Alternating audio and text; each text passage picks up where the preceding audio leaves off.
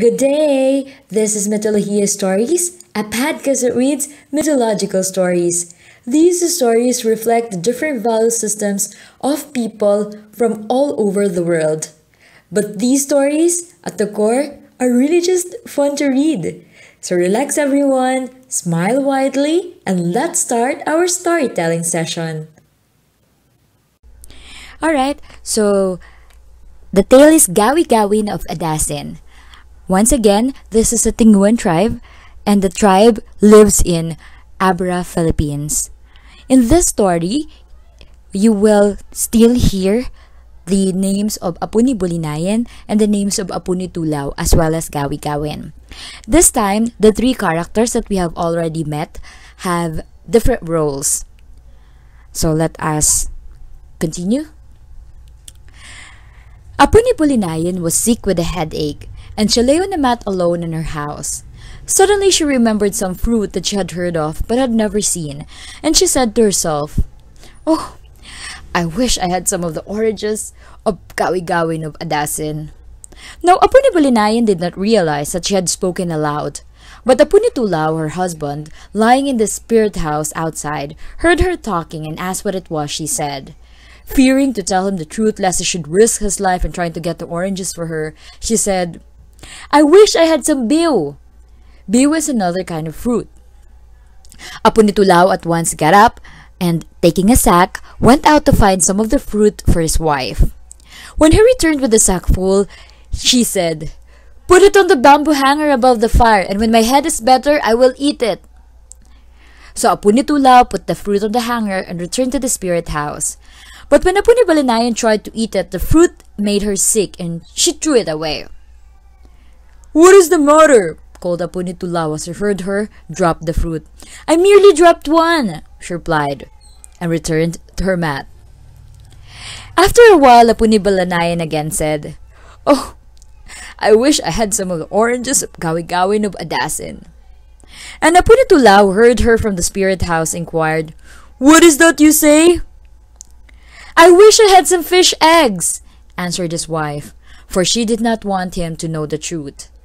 Then Apuni Tulaw took his net and went to the river, determined to please his wife if possible. When he had caught a nice fish, he opened it with his knife and took out the eggs. Then he spat on the place he had cut, and it was healed, and the fish swam away. Pleased that he was able to gratify his wife's wishes, he hastened home with the eggs, and while his wife was roasting them over the fire, he returned to the spirit house. She tried to eat, but the eggs did not taste good to her, and she threw them down under the house to the dogs. "What is the matter?" called Apuni Tulaw. "Why are the dogs barking?" "I dropped some of the eggs," replied his wife, and she went back to her mat. By and by she again said, "I wish I had some of the oranges of Gawigawen of Adasen." But when her husband asked what she wished, she replied, "I want the deer's liver to eat." So Apuni Tulaw took his dogs to the mountains, where they hunted until they caught a deer. And when he had cut out its liver, he spat on the wound, and it was healed, so that the deer ran away. But Apuni Bulinayan could not eat the liver any more than she could the fruit or the fish eggs. And when Apuni Tulaw heard the dogs barking, he knew that she had thrown it away. Then he grew suspicious, and changing himself into a centipede, hid in a crack in the floor. And when his wife again wished for some of the oranges, he overheard her. "Why did you not tell me the truth, Apuni Bulinayan?" he asked. "Because," she replied, "no one who has gone to Adasen has ever come back, and I did not want you to risk your life." Nevertheless, Apuni Tulaw determined to go for the oranges, and he commanded his wife to bring him rice straw. After he had burned it, he put the ashes in the water with which he washed his hair. Then she brought coconut oil and rubbed his hair, and fetched a dark clout, a fancy belt, and a headband, and she baked cakes for him to take on the journey. Apuni Tulaw cut a vine which he planted by the stove, and told his wife that if the leaves wilted, she would know that he was dead. Then he took his spear and head axe and started on the long journey. When Apuni Tulaw arrived at the well of a giantess, all the betel nut trees bowed. Then the giantess shouted in all the world trembled. "How strange," thought Apunitulao, "that all the world shakes when that woman shouts." But he continued on his way without stopping. As he passed the place of the old woman Alukutan, she sent out her little dog, and it bit his leg. "Do not proceed," said the old woman, "for ill luck awaits you. If you go on, you will never return to your home." But the Punitulao paid no attention to the old woman, and by he came to the home of the lightning. "Where are you going?" asked the lightning. "I am going to get some oranges of Gawigawen of Adasen," replied Apunitulao. "Go stand in that high rock that I may see what your sign is," commanded the lightning. So he stood on the high rock, but when the lightning flashed, Apunitulao dodged. "Do not go," said the lightning, "for you have a bad sign, and you will never come back." Still, Apunitulao did not heed. Soon he arrived at the place of Silit, or loud thunder, who also asked him, "Where are you going, Apunitulao?" "I am going to get oranges of Gawigawen of Adasen," he replied. Then the thunder commanded, "Stand on that high stone so that I can see if you have a good sign." He stood on the high stone, and when the thunder made a loud noise, he jumped. Whereupon Silit also advised him not to go on. In spite of all the warnings, Apunitulao continued his journey, and upon coming to the ocean, he used magical power so that when he stepped on his head axe, it sailed away, carrying him far across the sea to the other side. Then after a short walk, he came to a spring where women were dipping water, and he asked what the spring it was.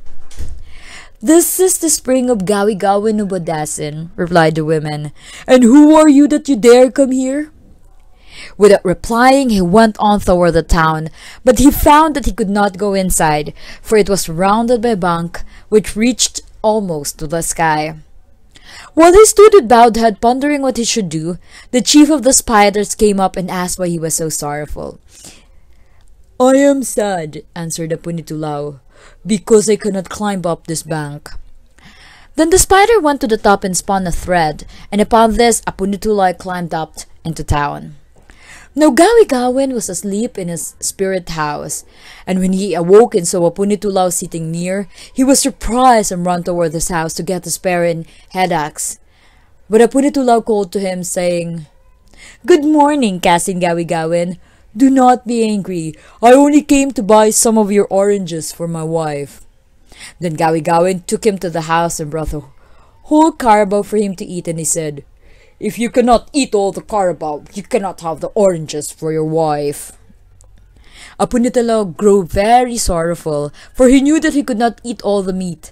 But just at that moment, the chief of the ants and flies came to him and inquired what was the trouble. As soon as he was told, the chief called all the ants and flies, and they ate the whole carabao.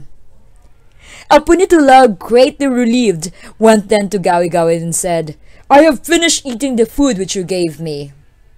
Gawigawen was greatly surprised at this, and leading the way to the place where the oranges grew, he told Apunitulao to climb the tree and get all he wanted. As he was about to ascend the tree, Apunitulao noticed that the branches were sharp knives, so he went as carefully as he could. Nevertheless, when he had secured 2 oranges, he stepped on one of the knives and was caught.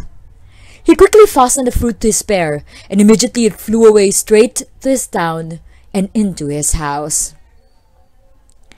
Apunibulinayan was just going down the bamboo ladder out of the house, and hearing something drop on the floor, she went back to look and found the oranges from Adasen. She eagerly ate the fruit, rejoicing that her husband had been able to reach the place where they grew. Then she thought to look at the vine, whose leaves were wilted, and she knew that her husband was dead. Soon after this, a son was born to Apunibulanayan, and she called his name Kanag. He grew rapidly, becoming a strong lad, and he was the bravest of all his companions. One day while Kanag was playing out in the yard, he spun his top and it struck the garbage pot of an old woman, who became very angry and cried, "If you were a brave boy, you would get your father whom Gawigawen killed." Kanag ran to the house crying, and asked his mother what the old woman meant, for he had never heard the story of his father's death. As soon as he learned what had happened, the boy determined to search for his father, and try as she would, his mother could not dissuade him. As he was departing through the gate of the town with his spear and head axe, Kanag struck a shield and it sounded like 1,000 warriors. "How brave that boy is," said the surprised people. "He is braver even than his father." When he reached the spring of the giantess, he again struck his shield and shouted so that the whole world trembled. Then the giantess said, "I believe that someone is going to fight, and he will have success." As soon as Kanag reached the place where the old woman Alukutan lived, she sent her dog after him, but with one blow of his head axe he cut off the dog's head. Then Alukutan asked where he was going, and when he had told her, she said, "Your father is dead, but I believe that I will find him, for you have a good sign." He hurried on and arrived at the place where lightning was, and it asked, "Where are you going, little boy?" "I am going to Adasen to get my father," answered Kanag. "Go stand on that high rock, that I may see what your sign is," said the lightning. So he stood on the high rock, and when a bright flash came, he did not move, and the lightning bade him hasten on, as he had a good sign. The thunder, which saw him passing, also called to us where he was going, and it commanded him to stand on the high rock. And when the thunder made a loud noise, Kanag did not move, and it bade him go on, as his sign was good. The women of Adasen were at the spring of Gawigawen dipping water, when suddenly they were startled by a great noise. They rose up, expecting to see 1,000 warriors coming near, but though they looked all around, they could see nothing but a young boy striking a shield. "Good morning, women who are dipping water," said Kanag. "Tell Gawigawen that he must prepare, for I am coming to fight him." So all the women ran up to the town and told Gawigawen that a strange boy was at the spring, and he had come to fight. "Go and tell him," said Gawigawen, "that if it is true that he is brave, he will come into the town, if he can." When Kanag reached the high bank outside the town, he jumped like a fluttering bird up the bank into the town, and went straight to the spirit house of Gawigawen.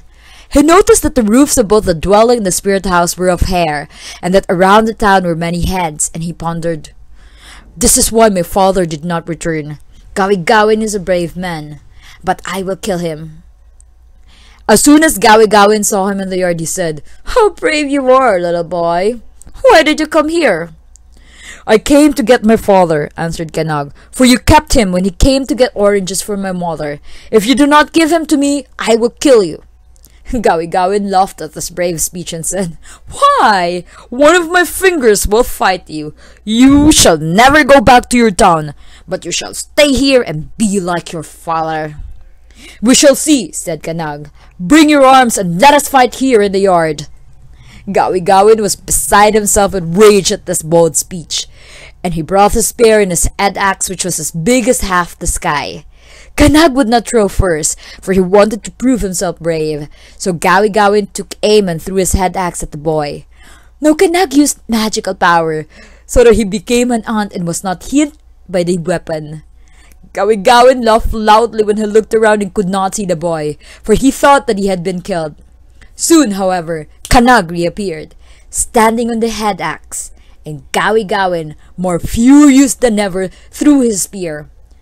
Again Kanag disappeared, and Gawigawen was filled with surprise.